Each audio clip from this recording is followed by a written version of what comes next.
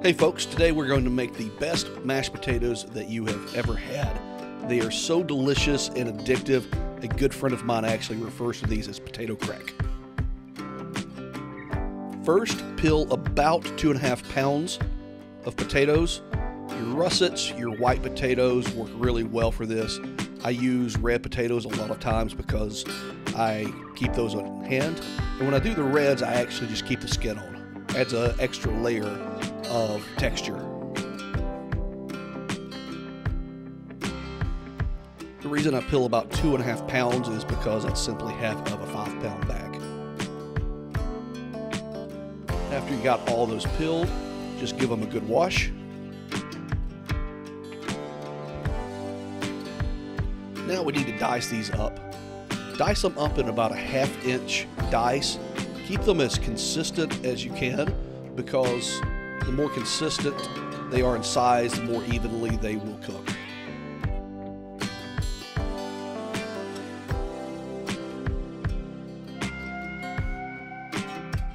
No, I'm not that fast with a knife, I just sped the video up. The reason this recipe is so delicious is it plays towards your primal craving for fat and starch. The starch is for the potatoes, and the heavy cream that you'll see in a minute is for the fat. I like using a steak knife for this instead of a butcher's knife.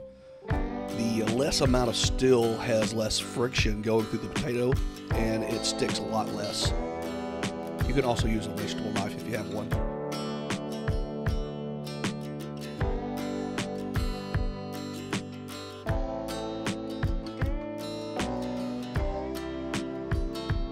Okay, go ahead and add everything to your favorite pot.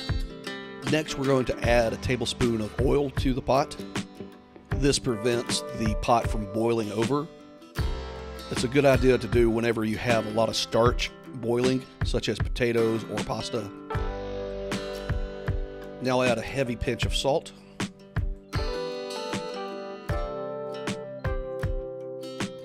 And fill it up with water. Now boil it for about 30 minutes.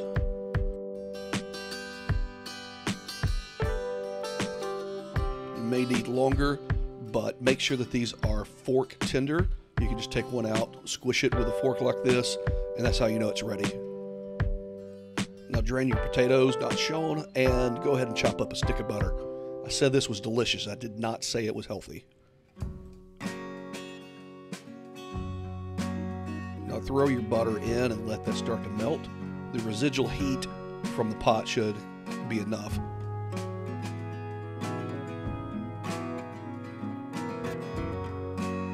Now we're going to add our potatoes, and the residual heat from the potatoes is more than enough to melt the butter. Now we add some heavy cream, not half and half, not milk, not oat milk or almond milk, but heavy cream. Now start smashing. Notice I only added about a half at a time. This is not an exact measurement. We just want to add as much as the potatoes will absorb. In the meantime, go ahead and add a heavy pinch of salt or two, depending on your taste. Give it a good stir, start mashing, and we're going to slowly add in more cream. It should take about 1 cup, but it may take a little bit more, may take a little less. You can always add a little more cream, you can't take it back out. And now we get to plate and enjoy these absolutely delicious mashed potatoes. Thanks for watching, and please be sure to like and subscribe.